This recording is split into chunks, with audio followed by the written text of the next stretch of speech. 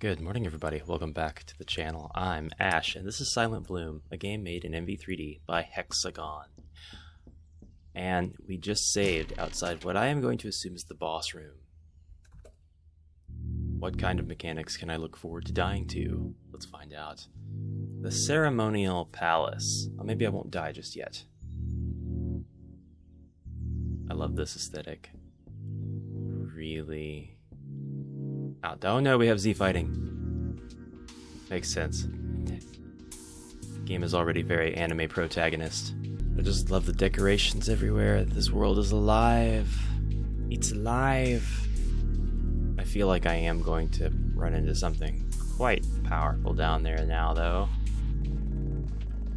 Aren't I? This door requires 3 guardian keys. Each are hidden within both of these worlds. Find them, then return here.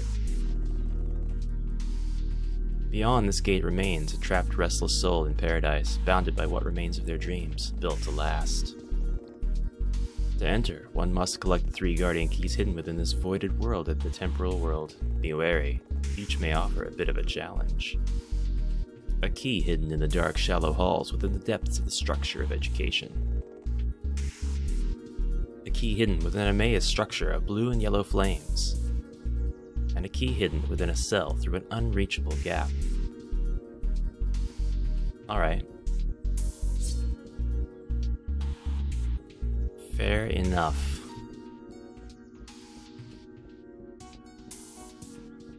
I think I've got the... I'm actually not sure which key I would have gotten, what that would have been counted as. Because I had to go into the basement of the school to get it, but I didn't get it while in the basement of the school. I went to a different world. Oh, does that just lead back here? That would be pretty cool. That would make me feel like this map is... Yep. That's actually pretty cool. Yeah, the map is... It's hard for me to wrap my head around, but I am a bit challenged when it comes to this stuff anyway. Stay back. Stay back. Stay back. And stay back. I wanted to, ah, man, come on. I wanted to note, for anybody wondering, that the active combat system in this game was done with events purely. Switches, not plugins. And that's something I really should have pointed out in the last episode, but it kind of escaped my attention as I was looking at... I'm getting a lot better at the fighting. As I was looking at the description for the game and stuff. No battle plugins were used here. Just common events and... Hey, you jerk. Common events and switches. Hey, get over here. Over here. There you go. There you go. You are being extremely frustrating. I guess I have no choice but to get hurt. Alright. Just frantically smash the spacebar, you know. I'm smashing the spacebar almost as hard as you're smashing the like button on this video. Ooh.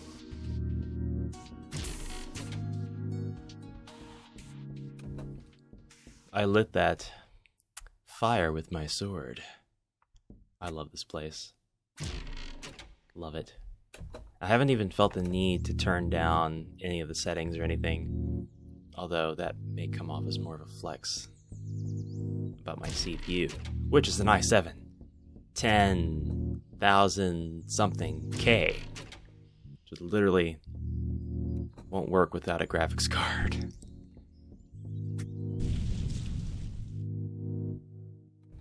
Okay.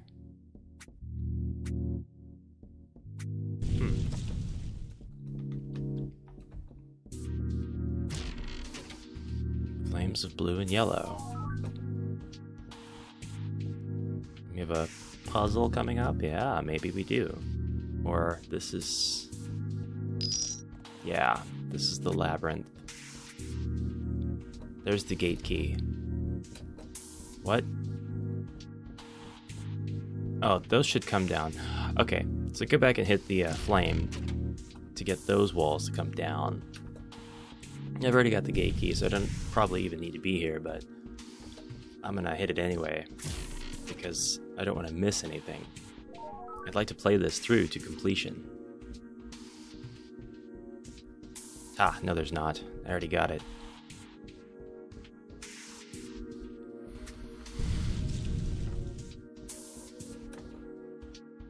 So that's interesting. You can be in the room where the guardian key is, but unless you enter with the button already pushed, you'll never actually get the guardian key by solving the puzzle that's in the room. That seems quite unfair. Very tricky.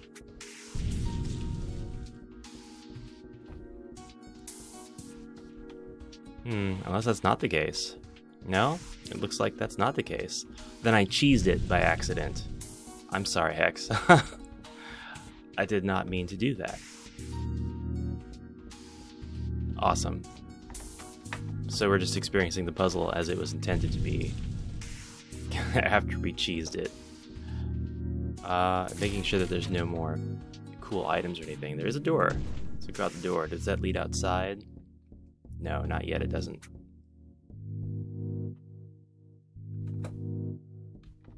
Huh? Is there a shadow here?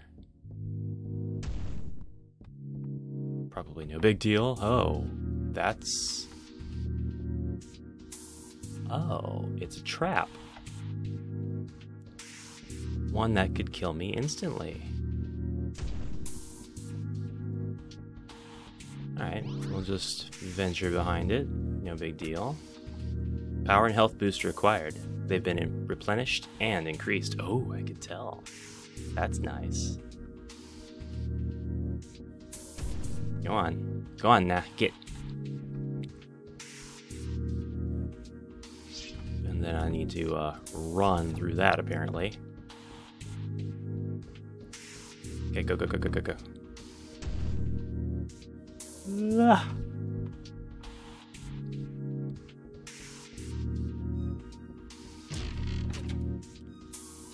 Trap avoidance. Success. It's not my first rodeo. Oh. God, this place.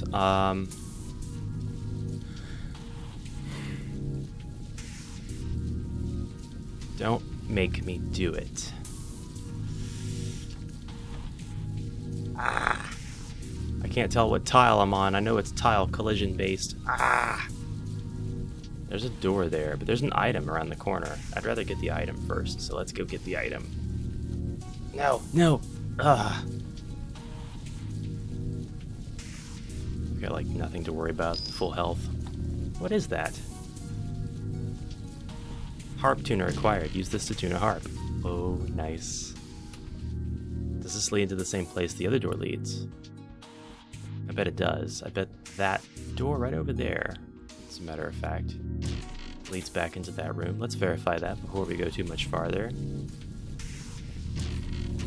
Yes. Good. Good. So I can mentally map out this place, and I can block off those places as being places I don't need to go back to. Perfect.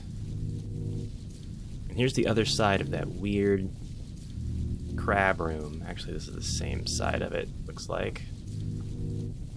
Just go. Just go. Alright. We made it. 0 deaths. Perfect.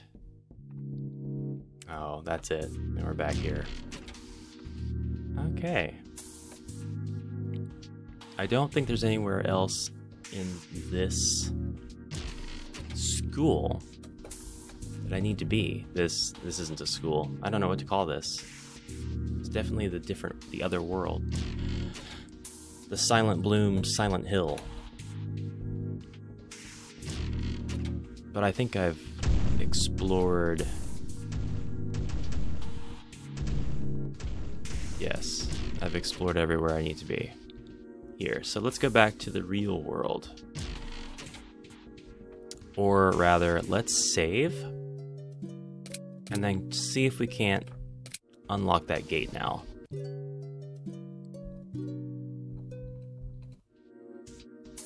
No, because I only have 2 guardian keys.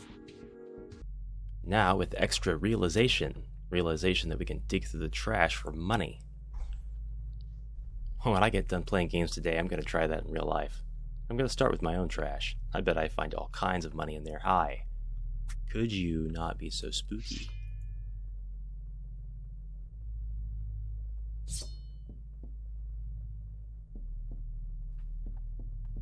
You're not spooky, you're adorable. You're just a cute little ghost grill. You haven't done anything wrong, I think, maybe. Except for a few twists and turns, this path has been, so far, kind of linear, but also like there's been a couple of different branches.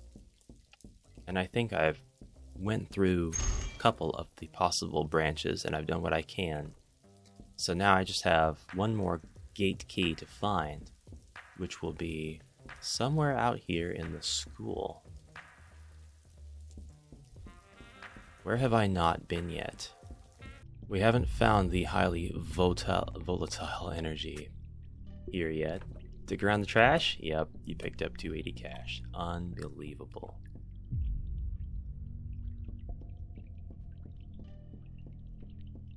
Gotta be on the lookout for this volatile energy.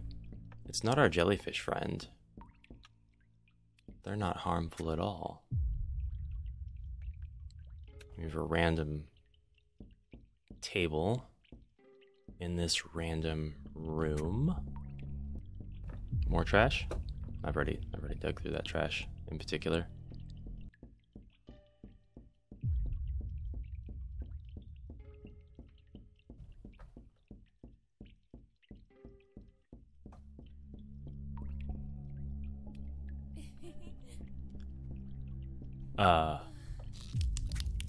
No. No. Did she break my neck? Oh, she's the highly volatile energy. You know, I trusted her. I trusted Ghost Grill. I know where to go. I know what to do. The answer to this lies in the fact that after I completed that first room of enemies, I did not burn the paper wall immediately after getting the ability. And I have no idea what's behind the paper wall. There could be a gate key. There could be... I don't like you anymore. There could be an upgrade. A health and EP upgrade. We'll see. We'll find out shortly. Still finding money in trash cans. This harp is out of tune. It cannot play. You have a harp tuner. You've tuned the harp. And now it's a real harp again. I've gotten myself a bit lost, but I'm in the workshop hall. And currently looking for that last room. I'm always finding exactly 280 cash in the trash. Cash in the trash, cash in the trash. I think it was in the opposite building. There we go. This is where I wanted to be. Put away the sword, bring out the magic. Put away the magic, bring out the sword. Yes. Now that that's done, we have a new area to explore. Are you an energy orb? Pretty bare room, all things considered. Let's get through this next barrier. Door. Loading. First floor, hall. Nothing this way except trash. Nothing this way except trash. Trash, that's right, I called you trash. You're literally made of paper. Okay. And nothing here except trash with cash. I came from there. What's in here? It should not be logistically possible for there to be a door right there, but here we are. Oh, a pretty wrecked room with a fortuitously placed ramp of wreckage. Can I go up there? Oh, I can. That's so lovely. Boing. Boing. And in case you... Oh, there's no more boings. I was about to make a dumb joke. Didn't work. Through the door we go. I highly doubt Cutie Virus watches my videos, but in addition to thanking Hexagon for creating this fine example of an MV3D game, I have to thank Cutie Virus for this MV3D plugin. It makes a whole new world possible. You might ask, why? Why MV3D? Why not just use Unity? Why not just use X Engine? Yeah, if you're suggesting people use Unity, you are really missing the point.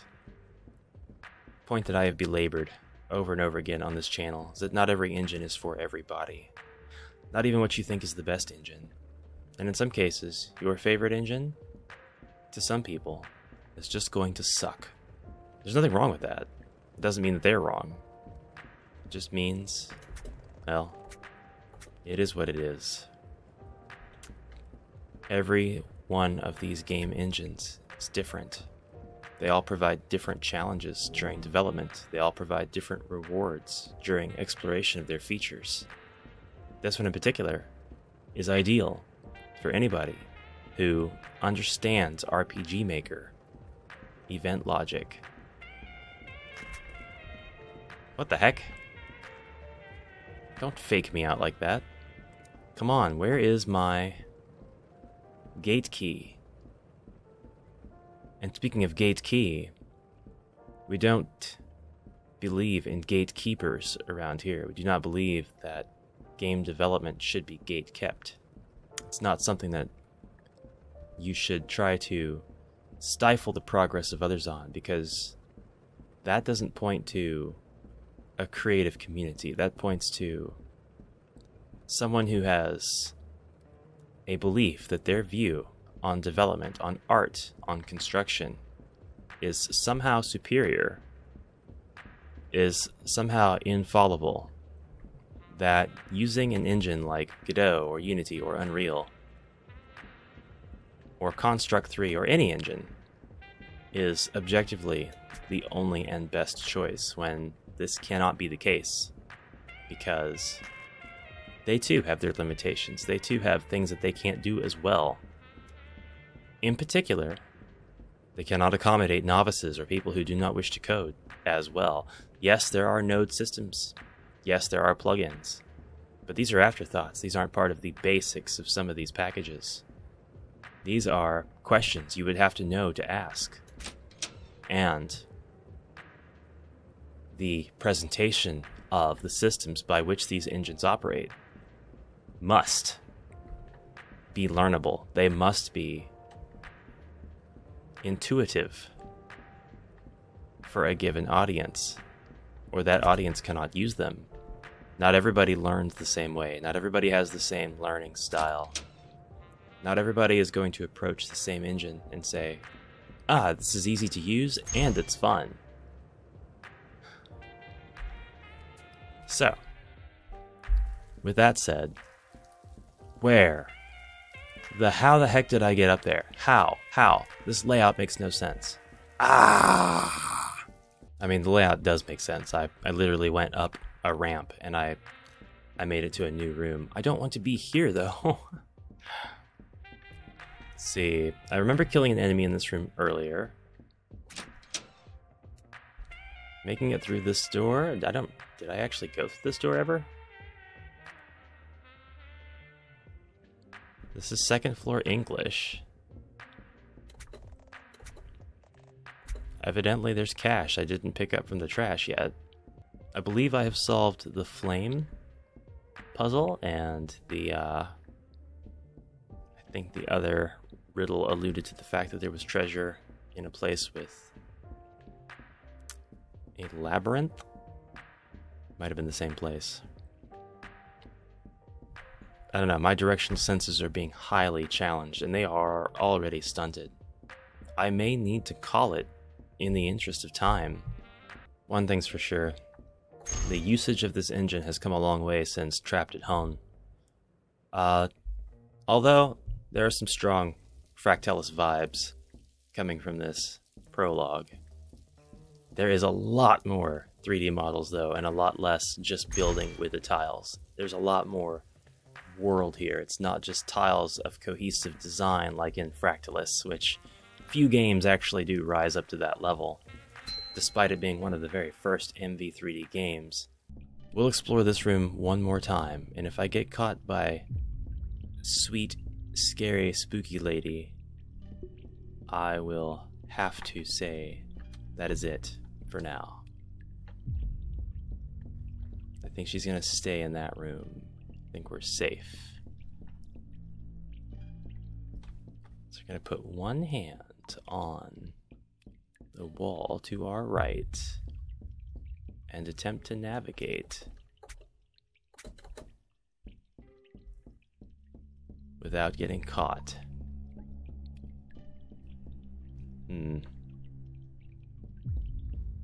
There she is. Oh, she can go through walls. That's not fair. There is a guardian key hidden within this room. Oh. Okay, I didn't realize that. I'm pretty sure I haven't collected the guardian key in this series of rooms yet. I've been too preoccupied with the jellyfish and the message of the highly volatile presence.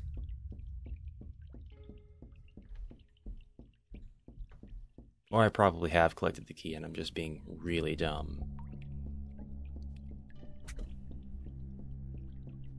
It's more likely than you think. Although I do know that message lingers after you have collected keys. It'd be really funny if I was digging around in the trash and I found the key. No, no! Ah, crap! Okay. Looks like I've got to call it here. No! Why do you have to be creepy? Eh.